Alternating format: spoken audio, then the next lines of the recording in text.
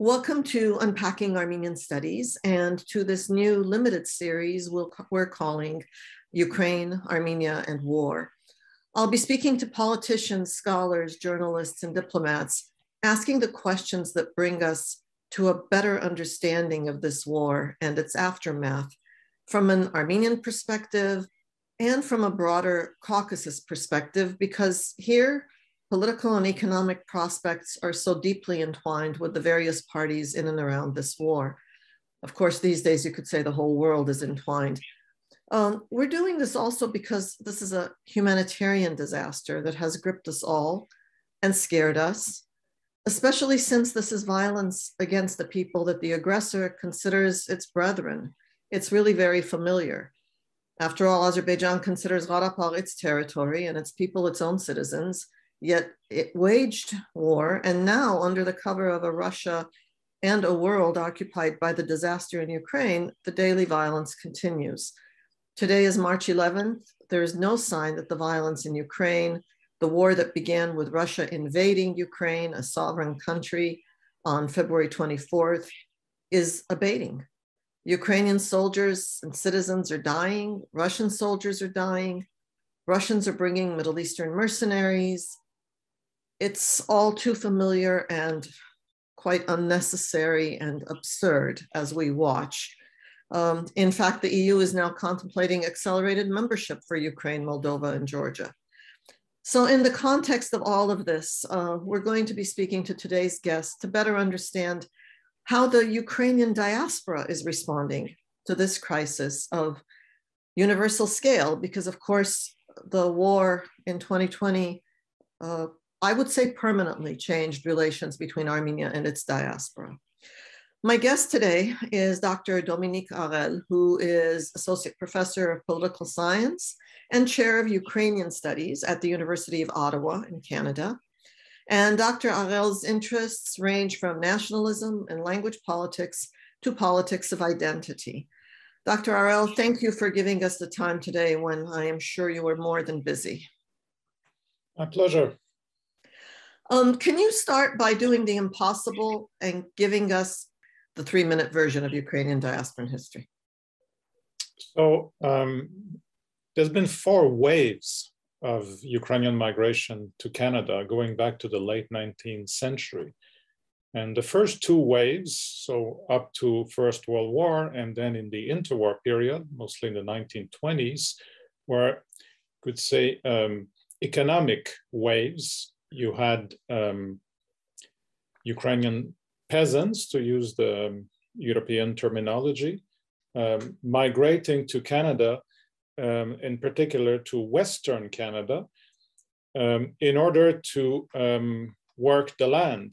I mean, the land was in short supply in that part of Ukraine where they were migrating from, which was the western part of Ukraine, Western Ukraine.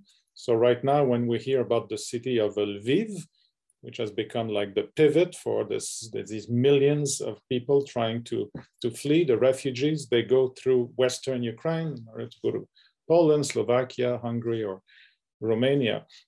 And Western Ukraine at that time, the core province is known as Galicia, where the city of Lviv is located, was part of the Austro-Hungarian Empire and was administered by actually the Polish nobility, because Poland did not exist as a state, had been partitioned since the late 18th century, but at the administrative level, the Poles were ruling Galicia. So you had these, we would say in North American terms, these farmers invited to settle in these lands of Western Canada that were being, the word is not very politically correct nowadays when we say colonized, but settled by these European farmers. So, which is why the historic Ukrainian communities of Canada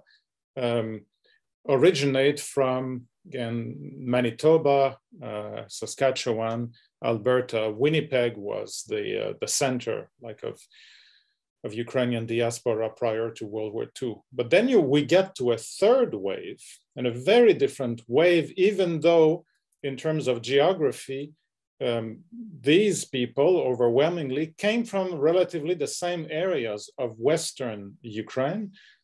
And here I'm referring to a post-World War II wave consisting of political refugees, or in the terminology of the time, displaced persons.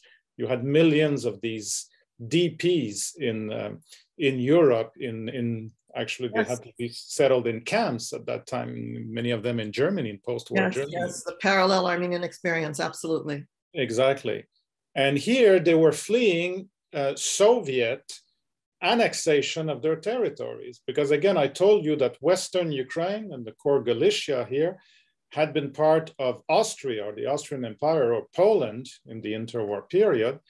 And it's very important to understand that territory, so the Western Ukrainians, had never been ruled in history by Moscow. For 500 years, they were just in a different political zone altogether. And Moscow, so now under the Soviet Union, illegally annexed these territories. This was actually following the pact with Hitler in 1939, the so-called Molotov-Ribbentrop Pact of non-aggression, essentially divided up Poland. Poland was destroyed after the 39 invasion, and the eastern territories of Poland, or the western territories then of Ukraine, were taken by the Soviet Union. And then the Soviet forces came back in 1944 when the Germans. Was the third wave.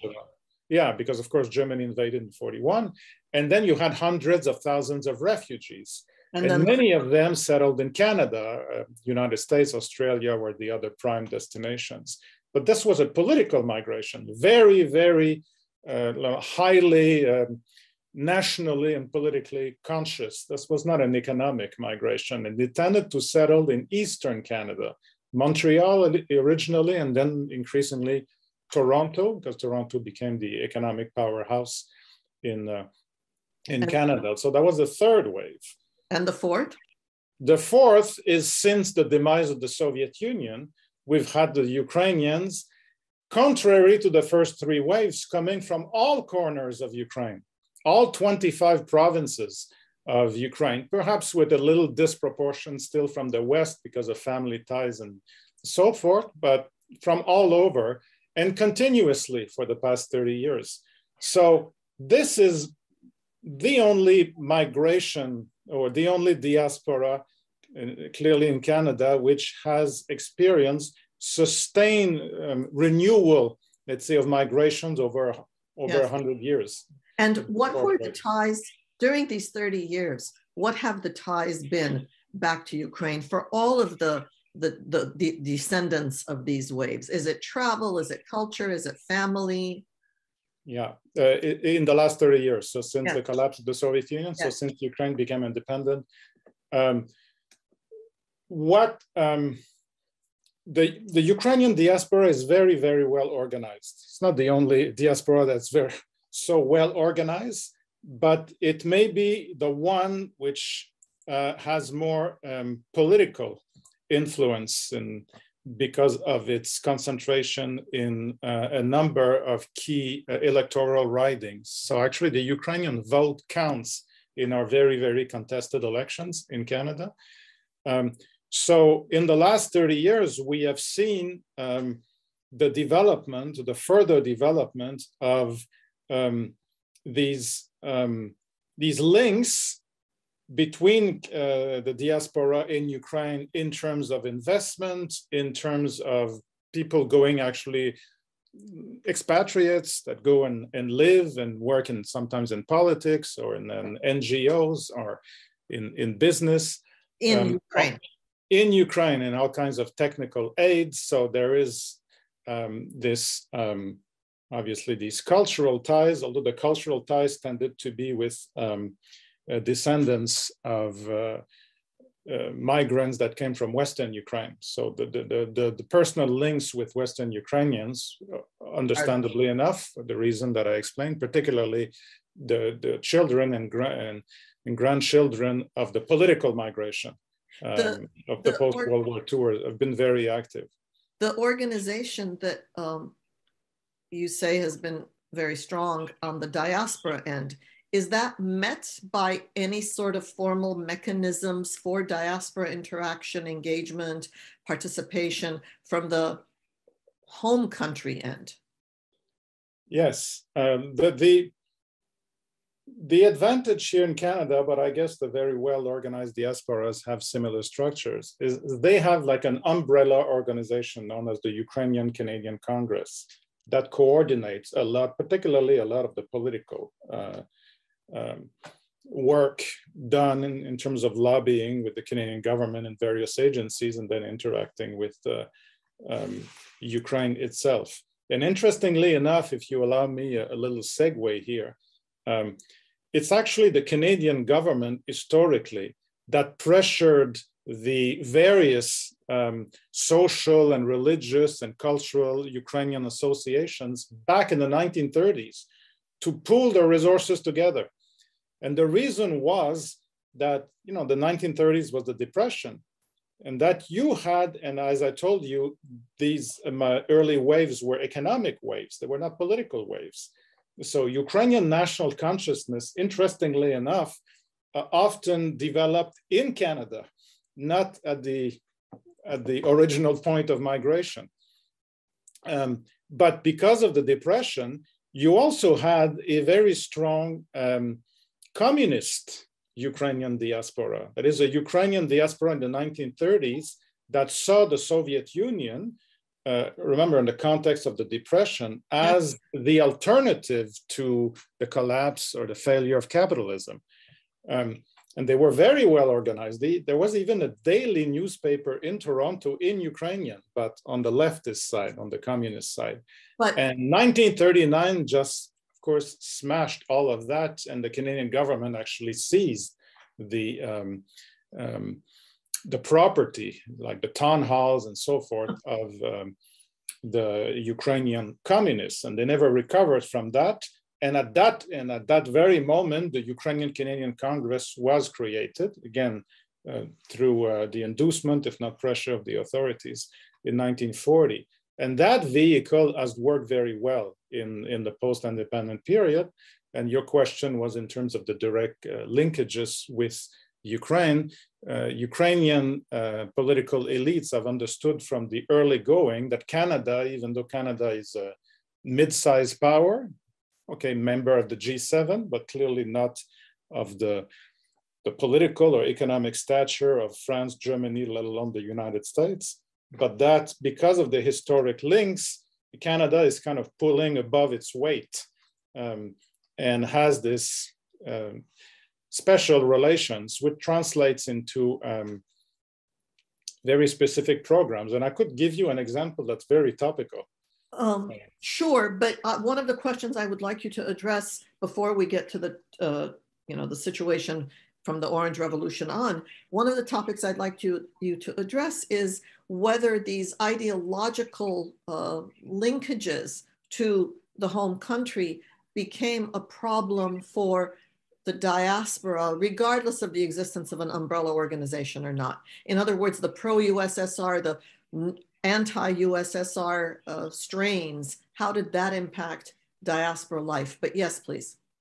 Yeah, well, so the diaspora was divided in the 1930s, and because of the basically the policy of expropriation by the Canadian government, 1939, of the Canadian communist organizations and buildings, that tension really vanished after World War II. The kind of the leftist movement became marginal, and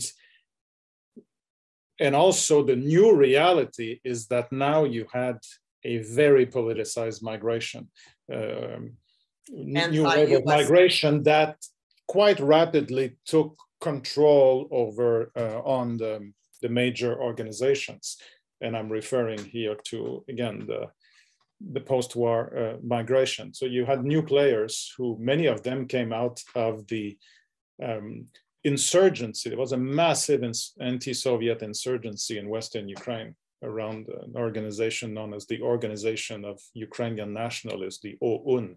And Ukrainian Insurgent Army, UPA, which incredibly enough began during World War II, but lasted through the late 1940s, and was eventually vanished, destroyed by Soviet power, the secret police, known back then as the NKVD, but through massive repression that involved the deportation of some hundreds of thousands of Western Ukrainians on the principle of collective responsibility. They were deporting entire families related to alleged insurgents.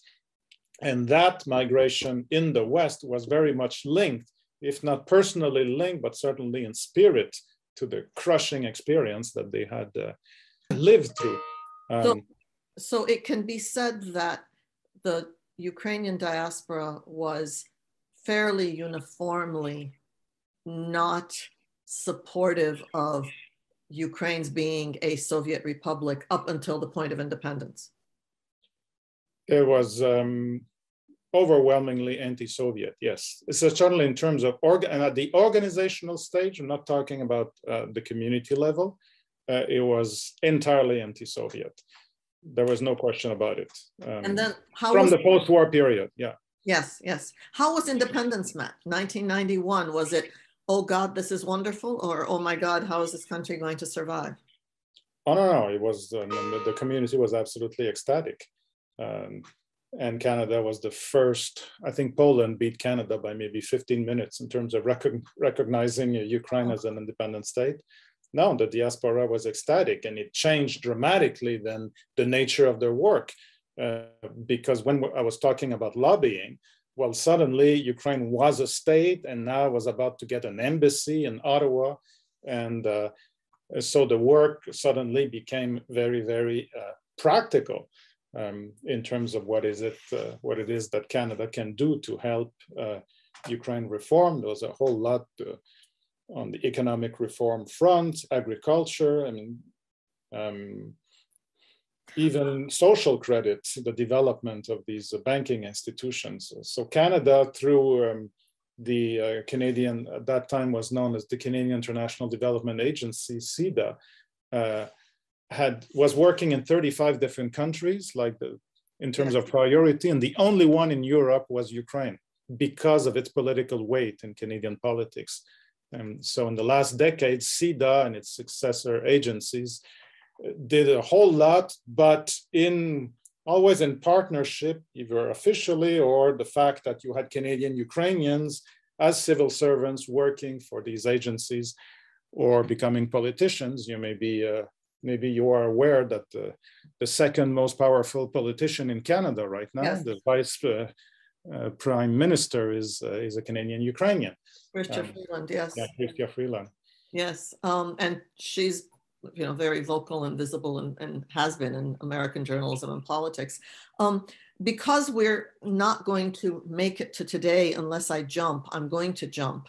If we jump to 2004 and the Orange Revolution, can you talk about how the diaspora responded? And then, of course, the Maidan Revolution and then Zelensky's election. How did the diaspora respond both practically in terms of actual activity, whether charitable or business, and also how did it respond politically?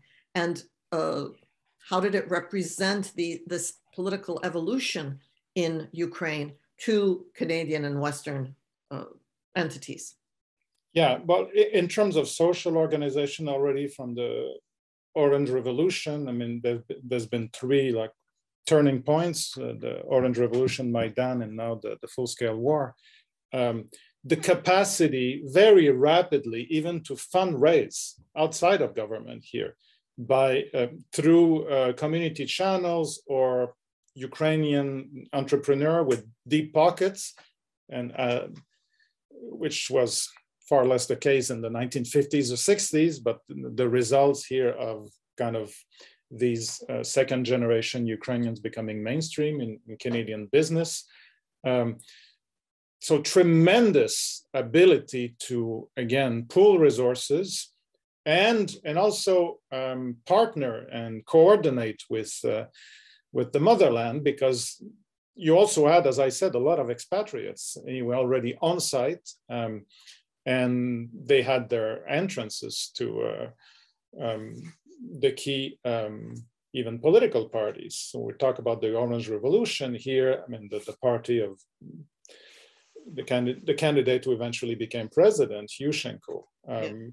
You had all kinds of very often behind the scenes operations, quietly, very often involving the Canadian embassy in Ukraine. Canada is very good for doing things not necessarily in the limelight, but because it has this comparative advantage in Ukraine, having all these assets, often even linguistic assets. You know, you have Christopher Freeland who can pick up the phone and talk to President Zelensky in his own language. Yeah. Doesn't have to use an interpreter.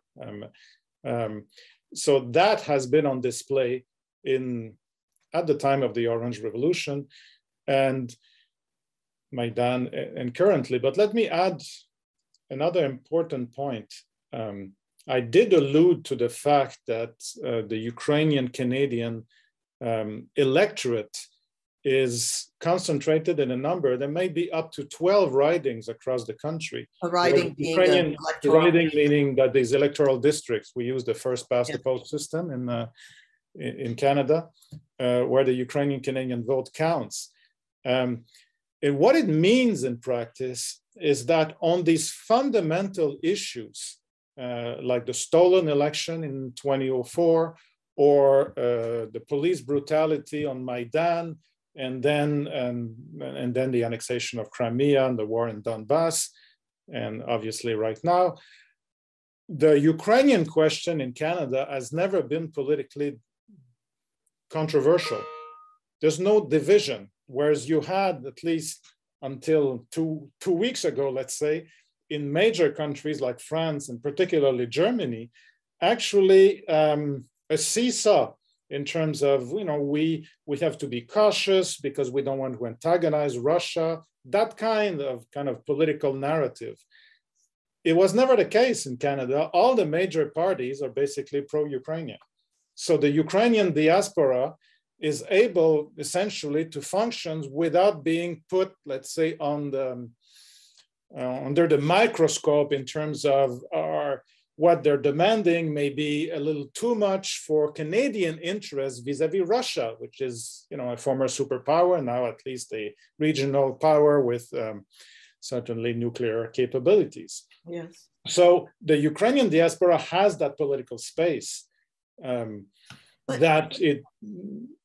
also has certainly the capacity that other Ukrainian diasporas don't have, particularly in Europe.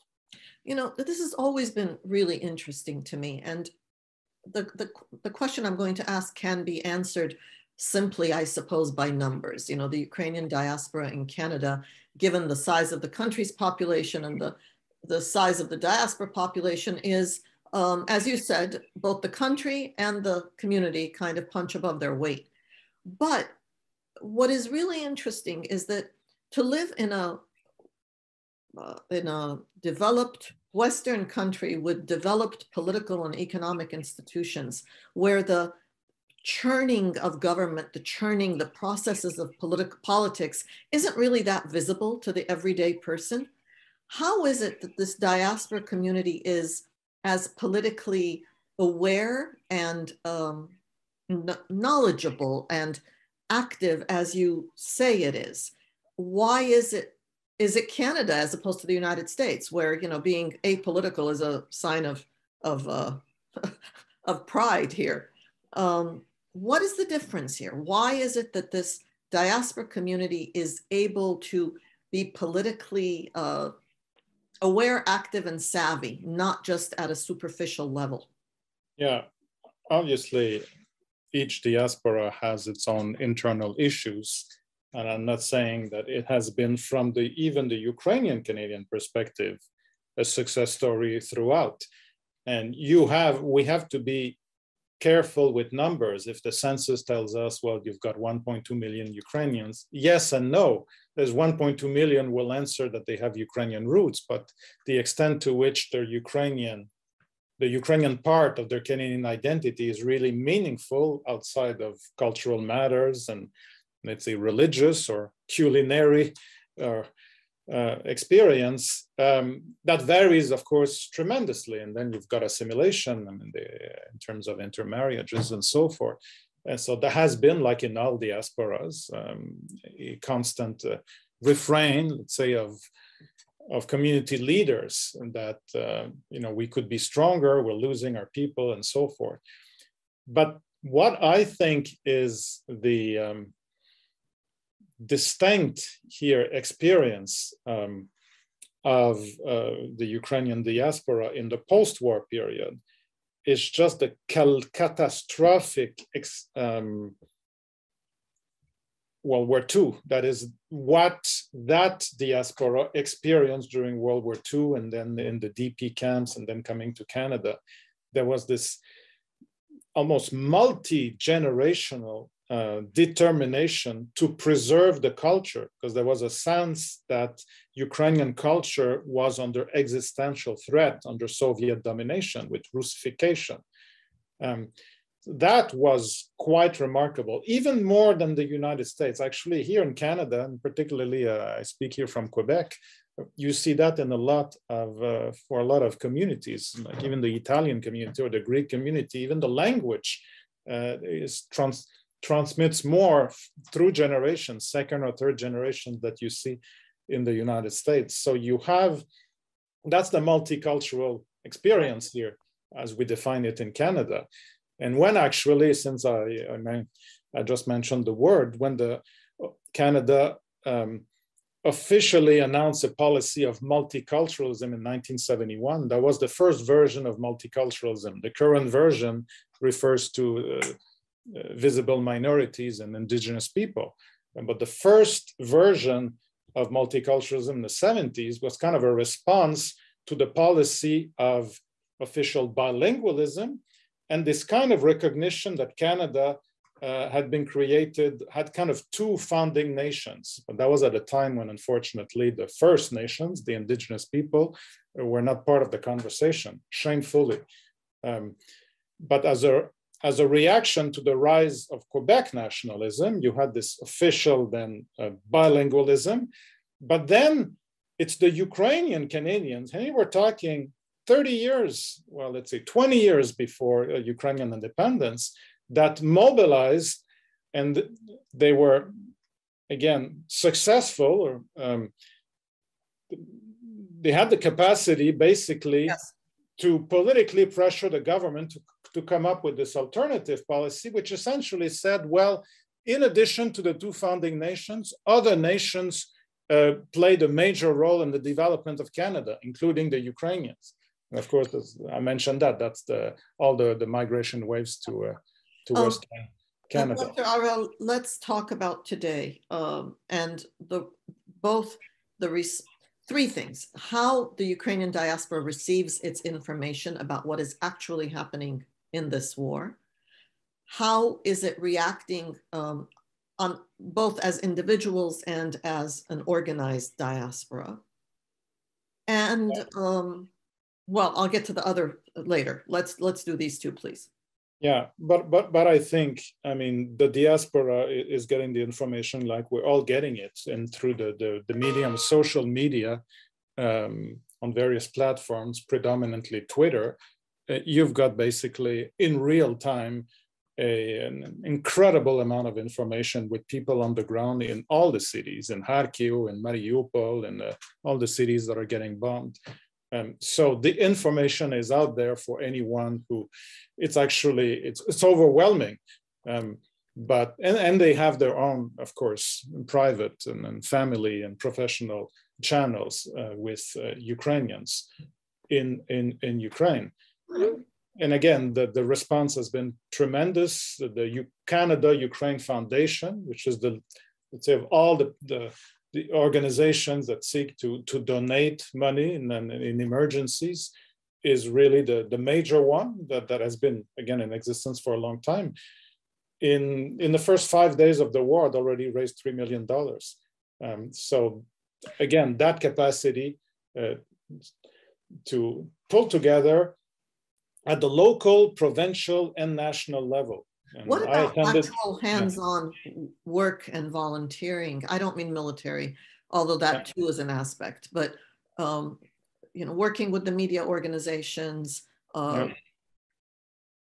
Indeed. But here in Canada, it's the Ukraine, the Russia's war in Ukraine has been pretty much blanket coverage, wall-to-wall coverage on all medias for 2 weeks. And of course, a great many interviews are made by Canadian, Ukrainian, either officials, actors, or simple people here and there. And so, but I mean there. I mean the designer. Yeah, I mean the designer in Canada rolling up their sleeves and working with, I don't know, an organization or a media outfit in Ukraine. That sort of one-on-one capacity value. Yes, there's just too many examples for me to give you here in a few minutes. I mean, it's happening on all fronts. And what about politically? What about politically? What is, other than this has to stop, what is the lobbying aimed at? Well, Canada has been at the forefront, quietly and not so quietly, of this tremendous coordination among European and North American states, and basically the NATO and EU members on economic sanctions. It happened very fast and much further, much more severe than we even expected. And I'm sure President Putin did not expect that kind of unity, which again, it's very difficult to quantify, but Canada played a role here behind the scenes to make sure that everyone was pulling together in constant communication with the Ukrainian government. Yeah, go ahead. The cynic, because we're running out of time, the cynic would say, yes, there's been tremendous support, vocal and economic, and there are plenty of people, who are rah-rah-rahing that Ukraine is going to come out of this, positively, favorably. But it's, let's fight to the last man, but let's fight to the last Ukrainian man. In other words, the talk and the action on the ground are part of what Stephen Krasner calls this organized hypocrisy, huh? That's correct. But listen, obviously the diaspora has been pushing mightily for a no-fly zone. And of course, NATO has refused for fear that it would escalate into a direct military confrontation with a nuclear power. We'll see where it leads us in a week or two. That has been the situation, but the diaspora has been relentless, and so is President Zelensky. So in that sense, they work in unison. But then we learned that there's actually right now a Canadian battalion operating in Kyiv. Not officially, not part of the Canadian Armed Forces, of course not. These are volunteers with military experience. It would seem that many, perhaps even most, are not even of Canadian-Ukrainian background, but they're part of a growing international brigade here to fight with Ukrainians. And it's very early, and Canada, again, is playing a leading role, and you've got a very prominent and very wealthy community leader here in Canada that appears to be behind that. So we're talking here something unprecedented. You're actually sending unofficial military troops to go and fight with Ukrainians. The war is getting internationalized, even if it's not officially recognized. So there are things happening short of something that clearly NATO doesn't want to do and advertise for a long time, that we're not about to go and fight directly Russia, because that would mean World War III in terms of military confrontation, even though we're already in World War III in terms of the massive economic sanction. I mean, the economic sanctions, this is a weapon of war too, that has been used to such an extent that is unprecedented. My last question isn't maybe a question, it's a parallel that I can't help but draw between what Russia is doing with Ukraine and Ukrainians and what Azerbaijan does with Armenians. That is, on the one hand, say, these are our brothers, these are our citizens, these are ours. And then at the same time, perpetrate the kind of violence that is going to be very, very difficult to work back from. And even given all of the Ukrainian history with the Russians in the Soviet years, there was still cultural and filial affinities there between Russians and Ukrainians. What happens now? That's a very deep question. It's all of ours, you know? We're 2 weeks into the war, and the reality is that, you know, in his delusional construction of Ukraine, Putin is telling us that he's coming to save the real Ukrainians from the fascists meaning this representation, these Western Ukrainians who collaborated with the Nazis in World War II, etc. That's how it's presented, that the government is like neo-Nazi, even though the president is Jewish. I mean, that's the level of absurdity. But my point here is that we've been witnessing with increasing horror the indiscriminate bombing of cities. Now, these cities are not in this area of Ukraine that I talked about earlier, where you had the political migration. Yes. The nationalists, so because they came of the organization of Ukrainian nationalists. The bombing are taking place in Eastern Ukraine, where the cities are Ukrainian, of course, in terms of what people identify, but they're Russian-speaking. People would prefer to speak Russian. And he's razing these cities to the ground. And the Russian speakers can't understand why Russia so savagely is attacking them.